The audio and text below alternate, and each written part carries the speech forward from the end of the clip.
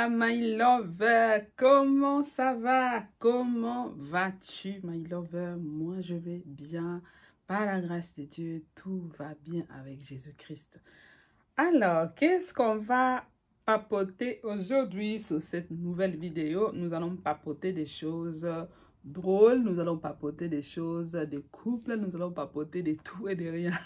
Le sujet, c'est mon homme ne m'embrasse jamais et il me dit jamais je t'aime. Ah ah, mon homme ne m'embrasse jamais et mon homme ne me dit jamais je t'aime. Ah, oh là là là là. Pour toi qui ne me connaissent pas, je m'appelle Delphine. Donc, bienvenue à Delefanga TV. Si tu es nouveau et nouvelle, tu as cliqué par hasard sur cette vidéo parce que le titre t'a plu. Et si les contenus, après m'avoir écouté, t'a plu, en tout cas, ne parte pas comme ça. Abonne-toi et puis appuie sur la cloche de notification pour pouvoir recevoir mes vidéos quand je vais les poster. Ce sera un réel plaisir pour moi de te faire compter parmi mes abonnés. Ça sera un énorme plaisir, d'accord? Et pour tous mes abonnés, je vous fais donc des gros bisous et j'espère que vous vous portez bien. Vous qui commentez, qui partagez les vidéos, continuez à les faire, continuez à me soutenir. Ça me fait énormément plaisir. D'accord? Mon homme ne m'embrasse jamais. Mon homme ne me dit jamais je t'aime. Hey, mais ça, ce sont des réalités de vie de couple. Hein. Ça, ce sont des réalités de vie de couple. C'est vrai, il y a des femmes qui vivent dans des couples comme ça, où il n'y a pas ces côtés câlin avec son homme. Il n'y a pas ça. Il n'y a pas. Même au lit, il n'y a pas de préliminaires. Il n'y a pas. L'homme, il va direct au but. Hein? Il y a des hommes qui sont comme ça. Mais cette vidéo, c'est un peu de se poser des questions, de comprendre qu'est-ce qui se passe. Qu'est-ce qui fait que, quand même, entre l'homme et la femme, c'est quand même, il y a cette attirance, il y a cette envie de se rapprocher de son homme, de sa femme. Il y a ce côté-là qui est là, d'accord? Cette attirance-là est là, hein, d'accord? Il y a un autre sujet, je le ferai peut-être en live, c'est trop marrant aussi. Je l'ai lu quelque part et j'aimerais bien qu'on en parle. On en parlera pour une autre vidéo, c'est toujours dans les mêmes contextes, d'accord? Qu'est-ce qui fait que voilà, est-ce que cet homme-là, c'est devenu après le temps, vous êtes mis ensemble, vous êtes mis en couple, vous êtes mariés, et qu'il a changé, ça peut être deux possibilités. Mon homme ne m'embrasse jamais et ne me dit pas « je t'aime ». Est-ce que c'est en cours de votre relation, après un certain nombre d'années, on peut dire que les temps a fait son truc, la monotonie a fait son truc. C'est quand on dit souvent que dans le couple, il faut pimenter son couple de temps en temps, créer de nouvelles choses. Hein? Créer de nouvelles choses, donner l'envie à l'autre, d'accord? Ça, c'est très important. Et ces côtés-là, en tout cas, c'est réservé à nous les femmes. Ok? Nous les femmes, une femme doit savoir pimenter son couple. Une femme doit savoir apporter des choses nouvelles. Même l'homme aussi, hein, pas que la femme. Mais la femme, si tu trouves que l'homme est comme ça, toi, n'hésite pas à prendre des initiatives, d'accord? N'hésite pas à prendre des initiatives. Toi, à moins que vous deux, vous êtes pareil, lui, il n'aime pas t'embrasser. Toi aussi, du fait que lui, il n'aime pas t'embrasser, tu t'es contenté de cette vie-là, alors que tu meurs d'envie de voir ton homme te prendre dans les bras, t'embrasser, t'enlacer. Tu meurs de cette envie-là. Si toi, tu meurs de cette envie-là, fais-les pas. Fais-les pas. C'est ça que je trouve ça dommage. Pourquoi ces freins-là de ne pas aller vers l'autre? Pourquoi ces freins-là de ne pas enlacer sa femme, de ne pas la prendre dans le bras, l'embrasser, lui montrer que voilà, que tu l'aimes, que tu... Le mot « je t'aime », c'est lourd pour certains hommes, je comprends peut-être. J'ai parlé, il y a des hypothèses. Soit il te l'avait dit au début de votre relation, au début de votre vie de couple, il te l'a dit je t'aime, il t'embrassait, et qu'au fil des années, la monotonie s'est installée, les années se sont passées, vous êtes devenus comme des amis parce qu'on dit que quand le couple a duré longtemps, hein, il y a des choses quand même, on ne va pas s'évaler. Il n'y aura pas toujours cette attraction que tu avais au début de la relation. Cette attraction-là ne sera plus là. Il y aura une certaine complicité, vous allez bien vous connaître, ça sera d'autres choses qui vont s'installer, la complicité, la connaissance vraiment de l'autre en profondeur ou pas. Et puis, voilà, et puis d'autres choses aussi qui étaient au début des relations, vous les avez perdues aussi. Ça existe, my lover. Ça existe avec les contraintes de la vie de tous les jours, la fatigue, l'homme travaille, peut-être qu'il occupe un poste qui le fatigue trop. Quand il rentre à la maison, il n'a qu'une envie, c'est de manger, prendre sa douche et dormir. Il n'a même pas envie de s'occuper de sa femme. C'est ça aussi, ce sont ces facteurs sociaux aussi qui rentrent aussi dans les mariages, qui peuvent aussi handicaper nos hommes aussi parce qu'ils occupent des postes quand même qui ne sont pas faciles, dis-toi, et pas du tout évidents. Surtout dans les postes des bâtiments, des constructions, ce genre de postes, en tout cas, ça fatigue les hommes. Donc, quand ils rentrent le soir, même là, quand la femme lui demande même quand la femme demande son anaconda le soir dans le lit, l'homme, il n'arrive plus à satisfaire sa femme. Même au lit, il n'arrive pas à satisfaire sa femme. Ce sont des réalités vraiment des couples. Et je pense que nos hommes doivent faire cet effort-là, de chercher toujours ces côtés où on doit satisfaire sa femme. On doit chercher toujours, on va faire toujours des efforts. Et puis dans tout et pour tout, il faut communiquer. D'accord? Communiquer avec sa femme, faire comprendre à sa femme que voilà, je traverse un moment difficile, je suis trop fatiguée dans mon travail. Et puis la femme doit être à l'écoute avec son homme, que je suis trop fatiguée par rapport à mon travail. Mais il ne faut pas que non plus que la fatigue soit du 1er au 30, tu es fatigué. Ça, c'est pas normal. D'accord? Du 1er au 30, tu es fatigué.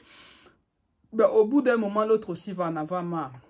Au bout d'un moment, l'autre va commencer à se poser des questions. Mais pourquoi il n'est toujours pas si fatigué? Est-ce que c'est vraiment dû à son travail? Tu vas créer un doute dans la tête de ta femme, de ta chérie. Elle va commencer à se poser plein de questions. Elle va péter un plomb. Et l'ambiance à la maison, ça va pourrir. Ça va vraiment... On se connaît, nous, les femmes. Oui, my lover. On se connaît très bien. Ah, les câlins. Chaque femme a besoin d'avoir les câlins de son homme. Il a besoin d'entendre que son homme lui dit que je t'aime, ma chérie. La femme, elle a besoin d'entendre ça. C'est pour ça qu'il y a certaines femmes, malgré elles, ils aiment encore leur mari, ils aiment encore leurs hommes, mais ils vont aller se jeter dans les bras d'un premier venu parce que ce premier venu-là lui a apporté les réconforts que l'homme à la maison ne lui a pas donné. Parce que la femme, quand elle aime avec son cœur. Elle va vraiment avec son cœur. D'accord? Et quand une femme arrive à tromper son mari, c'est très rare. Mais ça arrive, ça peut arriver. Et si ça arrive vraiment, que c'est qu'il y a eu vraiment la femme n'en pouvait plus. Et puis, au bout d'un moment, elle a pété un plomb. Il y a eu quelqu'un dans son bureau, dans son travail, écoute, qui lui dit des belles paroles, qui dit que tu es belle, je te trouve séduisante. Moi, j'aimerais bien voir une femme comme toi. Franchement, je ne sais pas comment je serais heureuse si j'ai une femme comme toi. Une femme, ce qui attire une femme, c'est les paroles. Les belles paroles, les femmes aiment ça. Les femmes aiment entendre des belles paroles. Quand toi, tu dis tout le temps à ta femme que tu es fatiguée, tu ne dis jamais à ta femme que tu l'aimes. Même pour s'embrasser, c'est compliqué. Maintenant, elle, la femme, là, quand elle va ailleurs, elle va dehors, elle va entendre d'autres, hein, qui vont lui dire des belles paroles, que tu es une belle femme, que tu es séduisante, que tu es ceci, que tu es cela. La femme va se dire, bah, ah bon, il y a quelqu'un qui est intéressé. Il y a quelqu'un qui reconnaît ma valeur. Il y a quelqu'un qui reconnaît qui je suis. Donc, mon homme même que j'ai épousé, lui à la maison, il me dit tout le temps qu'il est fatigué. Alors qu'il y a quelqu'un ici qui me dit ces belles paroles. Peut-être que je vais aller jeter un œil un peu à côté. C'est comme ça que ça vient, la tromperie. C'est comme ça que ça vient l'infidélité.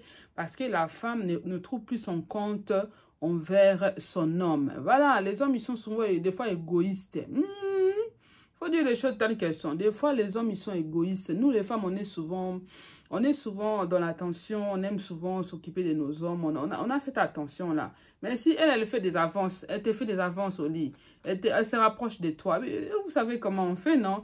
Tu fais genre qu'il n'y a plus de place là devant, mais tu te pousses vers l'autre. Tu te pousses par derrière. T'es derrière, tu les pousses pour toucher ton homme. Ça, ce sont des signes qui montrent que ta femme, elle a besoin de toi. Toi, quand elle se rapproche de toi, ah chérie, je suis fatiguée. Continue à dire, je suis fatiguée. Aussi, ça, c'est quand les années ont passé. Vous avez passé beaucoup de temps et puis il y a la lassitude, la monotonie qui s'installe, la vie sociale et tout ça qui s'installe, comme je viens d'expliquer, les cas de travail durs et tout qu'on sort. Ça peut être aussi la maladie, ça peut être aussi plusieurs facteurs qui fait que l'homme ne peut plus satisfaire même. Et puis il y a d'autres femmes qui disent qu'elles ne peuvent pas faire les pas parce que l'homme... Il y en a qui ne veulent pas parce qu'il y en a l'homme... ça peut être aussi vice-versa, hein, la femme qui ne veut pas embrasser son homme. Ça peut être aussi ça. Pourquoi la femme ne voudra pas embrasser, que son homme l'embrasse? J'ai entendu dire, il y a certaines femmes qui ont dit que l'homme sent mauvais, que l'homme avait une mauvaise haleine, que l'homme brossait pas ses dents avant de dormir. Voilà, des choses comme ça. Aussi, l'hygiène dentaire, c'est très important, my lover. En tant que femme, nous devons aussi inculquer à nos hommes certaines manières. Les soirs, il faut l'inculquer, il faut lui dire, en tout cas, chérie, tu dormiras pas avec moi si tu prends pas ta douche. À moins qu'il soit vraiment malade ou une situation vraiment, hein, une situation critique, quoi, qu'il ne puisse pas se laver. Mais il faut inciter son homme, en tout cas, à la propreté, à qu'il prenne soin. Si c'est un homme qui est vraiment, qui est bien dans ses bottes, qui est un vrai gentleman, il sait prendre soin de soi. Il sait que tous les soirs, il faut qu'il prenne sa douche. Il sait qu'il faut qu'il se brosse les dents. Au moins 2 fois par jour, au minimum. Ça, c'est mon... Même les enfants qui sont petits savent. Mon fils me disait, quand il était petit, il me disait que maman, il faut se brosser les dents au moins 2 fois par jour, au minimum. Voilà. Donc, un enfant qui est petit, il sait déjà qu'il faut se brosser les dents au moins 2 fois au minimum. Et toi, un grand monsieur, tu as transpiré. Tu as travaillé, tu sens la transpiration et tu vas dormir à côté de ta chérie. Hein? Là, vraiment là. Et puis tu viens avec ta bouche. Tu n'as même pas brossé les dents. Tu viens de manger les foutous, les foufous, les kwangas, les machins. Ne fût-ce qu'aller rincer même ta bouche. Direct. Tu donnes ta bouche à ta femme. Attends. Mais si elle refuse, c'est qu'elle a quelque part, elle a raison. Tu sens la transpiration. Tu as travaillé, tu travailles dans un domaine qui est difficile. Tu travailles dans un domaine de bâtiment, par exemple. Tu montes les escaliers, tu montes les étages et tout. Tu as transpiré pendant. Hein? Même si n'importe quel travail que tu fais, il y a les efforts que tu as fait. Il faut prendre. De la même manière, nous les femmes, on doit prendre une douche avant de dormir. Vous les hommes, vous devez faire pareil. Quand tu as une mauvaise haleine, quand tu as la transpiration, ça ne donne pas envie à l'autre de s'approcher de toi. C'est pareil aussi pour nous les femmes aussi. Hein. C'est une femme qui ne prend pas soin d'elle. Tu ne donnes pas envie à ton homme de s'approcher de toi. Mais là, on parle aujourd'hui de l'homme qui ne dit pas je t'aime, qui n'embrasse pas sa femme. On parle aujourd'hui des hommes. Il faut changer. Mes lovers, il faut changer. Mes gentlemen, il faut changer. Des man boss, il faut changer. Sois un man boss. Un man boss, il connaît sa valeur. Il doit bosser ses dents. Il doit être élégant pour sa femme, pour sa chérie. Il doit dire à sa femme, je t'aime. Parce que ça pimente, ça montre à ta femme que tu l'aimes, qu'elle est encore la meilleure pour toi. Qu'elle est encore la meilleure, hein, la meilleure femme que tu puisses rencontrer de ta vie. Il faut que tu lui dises, je t'aime. Il faut qu'elle entende ça. Nous, les femmes, on aime les belles paroles. Dis-lui qu'elle est la plus belle. Dis-lui qu'elle est charmante. Dis-lui qu'elle est belle. Complimente-la. Elle a mis une belle robe. Tu la regardes comme ça. Tu l'as acheté quand la robe? Tu commences bien à lui poser des questions. Quand est-ce qu'elle a acheté la robe? Au lieu de lui dire tout simplement que chérie, tu es belle. Mais tu dépenses l'argent. Hein? Tu as commencé, surtout nos hommes africains là vraiment. Il faut changer un peu de mentalité. Hein? Des mentalités vraiment archaïques là. Mais mentalités de nos... À l'époque des pierres taillées, des néandertaliens. Hein? À l'époque des... Voilà, du Moyen-Âge. Hein? Et il faut un peu changer un peu nos mentalités, nos hommes africains. Dis à ta femme que tu l'aimes. Après, un autre contexte aussi, ça peut être aussi un homme qui a grandi dans un environnement où on ne lui montrait pas l'amour, où on lui a jamais dit je t'aime. Oh. Oui, il y a des parents qui ne disent pas jamais à leurs enfants qu'ils les aiment. Oui, ma chérie, oui, my lover. Il y a des parents qui n'osent pas dire à leurs enfants qu'ils les aiment. Un homme qui a grandi dans ces contextes-là, il sait pas ce que c'est dire je t'aime il aura beaucoup de mal à prononcer les mots je t'aime parce qu'il n'a pas connu ça. D'accord? Même il n'a pas connu des câlins, il a grandi dans les carences affectives. Un homme qui a un petit garçon qui a grandi dans les carences, je crois que dans ma vidéo, j'ai parlé d'une vidéo sur les carences affectives et leurs conséquences. Elle est sur ma chaîne. Vous pouvez aller la regarder. Vous saurez ce que c'est les carences affectives et ses conséquences sur la vie d'un être humain en étant adulte. D'accord? Mais cela commence dès le plus jeune âge. C'est là comment dit le plus jeune âge. Un garçon qui a grandi dans la carence affective, qui n'a jamais reçu l'affection de ses parents, il lui sera difficile de montrer l'affection à une femme. On ne donne que ce qu'on a. Si on ne lui a pas appris à dire je t'aime, si on n'a pas appris à enlacer, on ne l'a pas enlacé quand il était petit, et qu'en étant adulte, lui-même, il ne s'est pas perfectionné, il ne s'est pas formé, il ne s'est pas, voilà, il s'est pas investi dans ça. Ça va être un homme peut-être qui est aimable, hein, qui t'aime bien, hein, mais il ne te dira jamais je t'aime ou il ne te dira pas, il ne va pas t'embrasser. Alors que ce sont ces choses-là qui pimentent aussi le mariage. Ce sont ces petites choses-là qui pimentent aussi nos couples. Que ton homme te dit que je t'aime, voilà, ça te fait un boom, ça te fait bien, ça te fait rajeunir, ça te fait sourire, ça te fait du bien. D'accord? Et un homme t'enlace, t'embrasse, te prend dans les bras. Ça aussi, ça te fait du bien aussi. Ce sont des petites choses comme ça qui sont dans les mariages, dans les couples, qu'on a besoin, que la femme a besoin et que l'homme aussi a besoin. D'accord? Donc, ces freins-là où l'homme ne brosse pas les dents, où l'homme transpire, ou tout ça, il faut que l'homme aussi, la femme, incite son homme dans la propriété, éduque l'homme dans la propriété. Nous, les femmes aussi, on doit amener nos hommes à être propres. On doit amener nos hommes à l'hygiène de la propriété. Oui, my lover, c'est la même manière que tu éduques ton homme, c'est la même manière qui va changer. Mais pourquoi les chisas, là, ils prennent les hommes mariés? Comment elles font, les chisas? Oui, parce que les hommes mariés, elles sont là, elles se disent, oh, c'est mon mari, quoi. C'est mon mari, il est là, il partira pas. C'est mon mari, et puis ça s'arrête là. Mais la chisa va trouver des techniques, la chisa va trouver des astuces pour faire plaisir, pour rendre cet homme-là fou, pour rendre cet homme-là accro à elle. Mais cet homme-là, quand il n'a pas l'habitude de te tromper, qu'il tombe sur une chisa, qui lui fait de l'eau tiède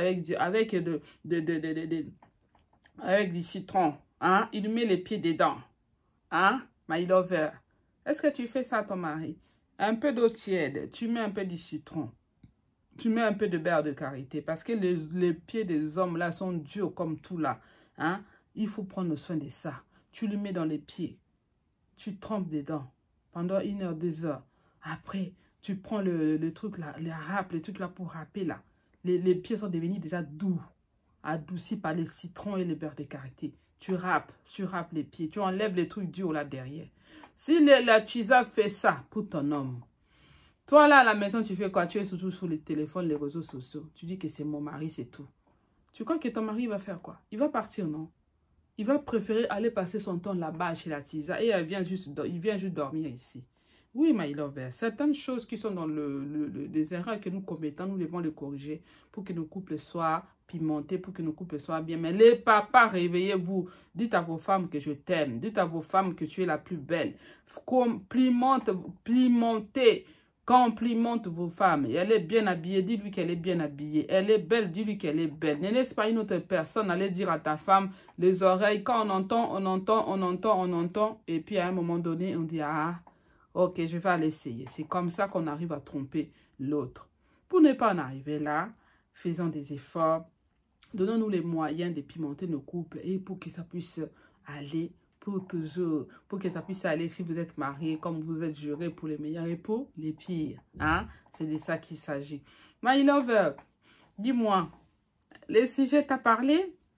Qu'est-ce que tu en penses du sujet? Donne-moi ton avis sur les commentaires. Partage. Abonne-toi si ce n'est pas encore le cas. N'oublie pas de liker, my lover. Tu regardes, mais tu ne likes pas. Soutiens ta soeur.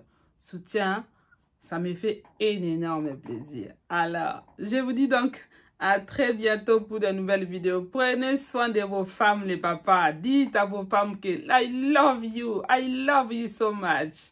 Te quiero, hein? Dites-le-lui, les femmes aiment entendre ça. Si tu ne le fais pas, tu as écouté cette vidéo, fais-le pour le bien de ton couple.